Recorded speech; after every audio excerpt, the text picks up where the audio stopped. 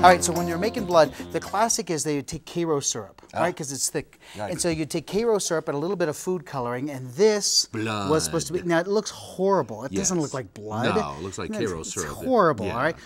no. But we know that the Karo syrup is a good thickening agent, and if you want to whiten it just a little bit, cornstarch is the trick. Really? So it's not as transparent, and blood is not completely transparent. And believe it or not, Hershey's syrup will help kind of darken it a little bit. And so here's what I thought we would do. You grab the blender, and let me show you how to make blender blood. All right. So blender blood. So why not? So I went to the store, and as I was looking through, fruit punch looks a whole lot like blood. So you just start with some fruit punch. So this looks pretty good. Yeah. So this is looking pretty good. But you know it's way too watery, so what do we add to thicken it? We add Karo syrup. Nice job. So a little bit of Karo syrup, that's going to be a perfect amount right there. Got it? All right. Yes, now that by itself is not going to look very good. So we're going to want to darken it a little bit with some food coloring. Okay. So now we darken it with our food coloring. Red food coloring. And believe it or not, that the Hershey syrup does a really, really good job with mixing this up.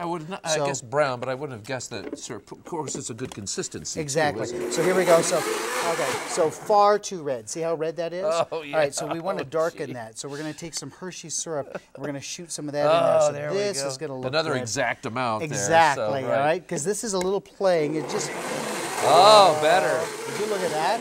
Yeah, That's starting to better. look pretty darn good. No wonder the kids love this. They love it. Gee And whiz. a little cornstarch is fantastic. So cornstarch not only will thicken it, but it whitens it just a little tiny bit. And to that, we're going to add some powdered cocoa, because that works as well. So see, so this now ought you to get taste eat pretty this. good by the It's time you're awesome done. when you're all done with this. So here, take a look at this. Watch. Oh yeah. It's looking good.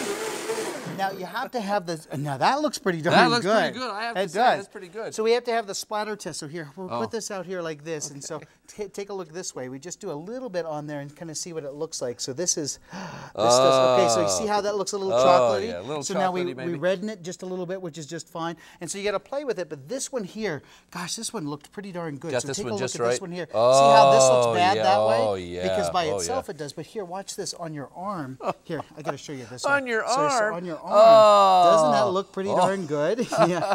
And I hope we tastes never so see it. good as Oh, well. delicious as Isn't that well. great? Halloween so who knows blood. what How it really perfect. But that, gosh darn it, that does look pretty darn good. Halloween and if you're gonna freak blood. out the neighbors, this reminds me of a Saturday Night Live bit.